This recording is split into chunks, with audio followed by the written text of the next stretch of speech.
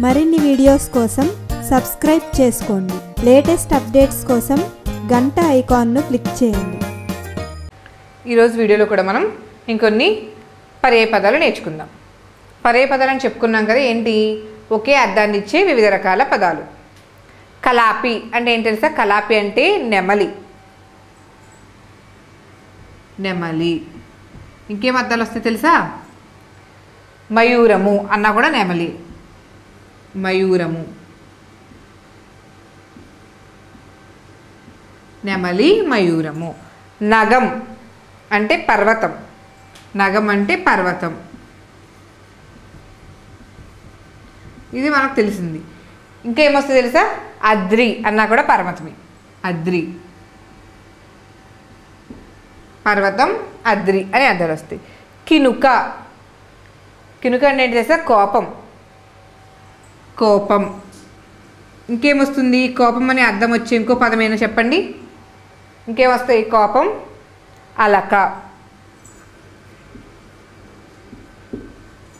Next Sitadri అంటే ఏంటి? చల్లని ప్రదేశం కదా, ఏమంటాము? ఏమర్థాలు వస్తాయి? హిమాద్రి.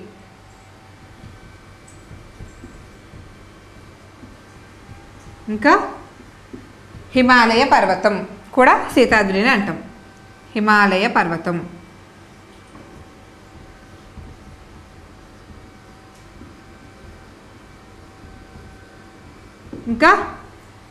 ఇంకేమొస్తాయి? సీతనగం అని కూడా అనొచ్చు. హిమాలయ పర్వతాన్ని సీతనగం అంటారు. ఈ మూడు పదాలకి కూడా సీతాద్రి అనే అర్థం వస్తుంది. కాబట్టి ఈ సీతాద్రి అనే దానికి ఇవన్నీ కూడా పర్యాయ పదాలు అవుతాయి. నెక్స్ట్ కాయం. కాయం అంటే ఏంటి? శరీరం.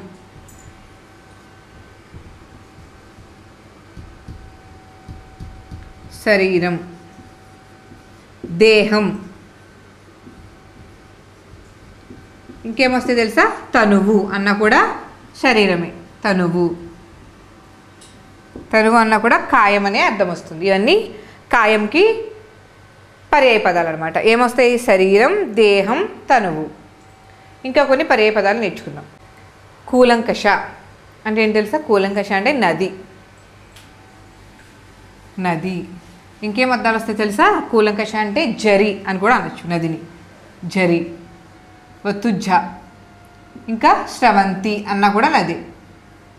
స్రవంతి. ఓకేనా? నెక్స్ట్ వర్డ్ సఖ్యం అని ఇచ్చారు. అంటే ఏంటి? సఖ్యంగా ఉండడం అంటే నేస్తం, స్నేహం. నేస్తం, స్నేహం.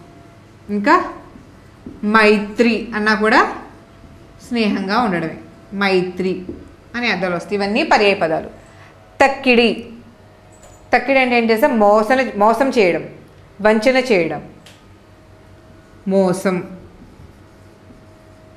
ఇంకేమొస్తే సార్? వంచన.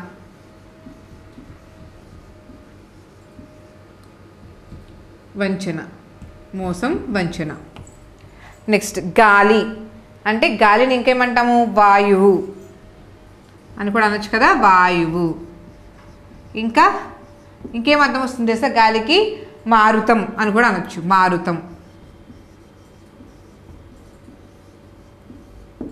వాయువు, మారుతం.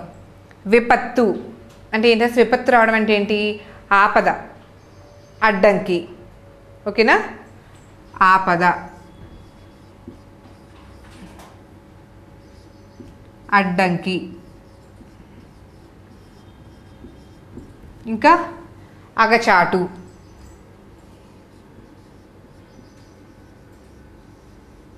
అని అర్థాలు వస్తాయి. విపత్తు అంటే ఆపద, అడ్డంకి, అగచాట్లు రావడం. ఇవన్నీ కూడా విపత్తు అనే పదానికి పర్యాయ పదాలు. ఇప్పుడు ఇంకా కొన్ని పర్యాయ పదాలు చూద్దాం. పర్వం అంటే ఏంటి తెలుసా? పర్వం అంటే పండుగ, లేదంటే వేడుక. పండుగ, వేడుక అని అర్థాలు వస్తాయి. ఇంకేమొస్తాయి? పర్వం అంటే పండుగ, వేడుక, ఇంకా పబ్బం అని కూడా అనొచ్చు. పబ్బం. ఓకేనా? ఇవన్నీ కూడా పర్వం యొక్క పర్యాయ పదాలు. ఒకే అర్థాలు వస్తాయి ఇవన్నీ. ఓకేనా? నెక్స్ట్ రణం అంటే ఏంటి తెలుసా? రణం అంటే యుద్ధం. ఇంకేం అర్థం వస్తుంది యుద్ధంకి? అని అన్నా కూడా యుద్ధమే, అని అన్నా కూడా రణం. ఇంకేం వస్తాయి తెలుసా? సమరం అన్నా కూడా యుద్ధమే, సమరం. నెక్స్ట్ ఆగ్రహము. ఆగ్రహం అంటే ఏంటి తెలుసా? కోపము. అది అందరికీ తెలిసిన పదమే. ఇంకేమొస్తాయి పర్యాయ పదాలు? ఆగ్రహం అంటే కోపము, ఇంకా కినుక. కినుక అన్నా కూడా ఆగ్రహమే, ఓకేనా? కోపంగా ఉండడాన్ని కినుక అని కూడా అంటారు. ఆగ్రహం యొక్క పర్యాయ పదాలు ఏమొస్తాయి? కోపము, కినుక. నెక్స్ట్ మీనము. మీనము అంటే చేప. ఇంకేమంటాము చేపని? మత్స్యము.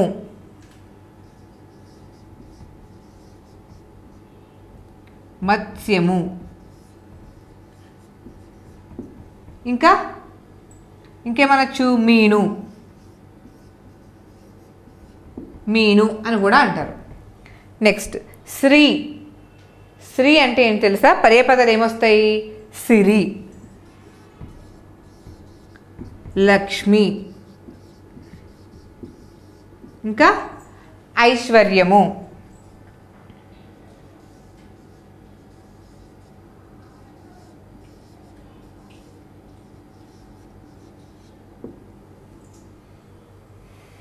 శ్రీ అంటే సిరి, లక్ష్మి, ఐశ్వర్యము.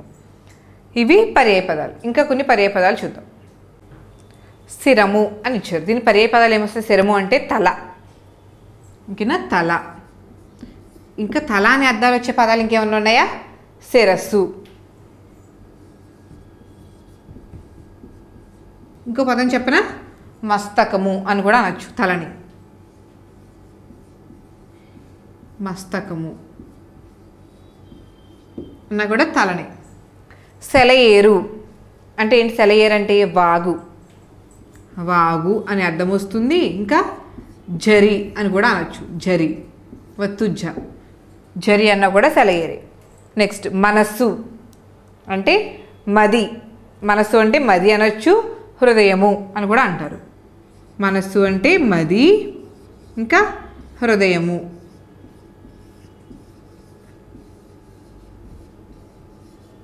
ఈ రెండు కూడా మనస్సు అనే అర్థాలు వస్తాయి కాబట్టి మనస్సుకు పర్యాయ పదాలు అవుతాయి. నెక్స్ట్ కనకము. కనకం అంటే ఏంటో తెలుసా? బంగారము. బంగారము. ఇంకా ఇంకేమంటాం బంగారాన్ని? సువర్ణము అంటారు, ఓకేనా? సువర్ణము అన్న కూడా బంగారమే. కనకము అన్న, బంగారం అన్న, సువర్ణం అన్న ఒకే అర్థాలు వస్తాయి, ఓకేనా? చిరునవ్వు అంటే ఏంటి? మందహాసం. చిరునవ్వు అంటే నవ్వడాన్ని మందహాసం అంటారు. మందహాసం. ఇంకేమనొచ్చు? దరహాసం అనే అర్థం కూడా వస్తుంది.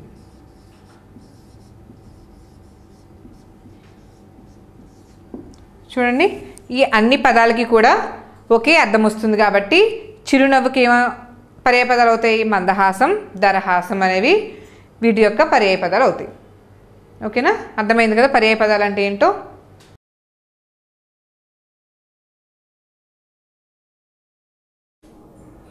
మీకు ఈ వీడియో నచ్చినట్లయితే లైక్ బటన్ని క్లిక్ చేయండి. అలాగే మీ అభిప్రాయాలను కామెంట్ బాక్స్లో రాయండి. ఇంకా ఈ ఛానల్ని ఇంకా సబ్స్క్రైబ్ చేయని వాళ్ళు సబ్స్క్రైబ్ బటన్ని క్లిక్ చేసి సబ్స్క్రైబ్ చేసుకోండి.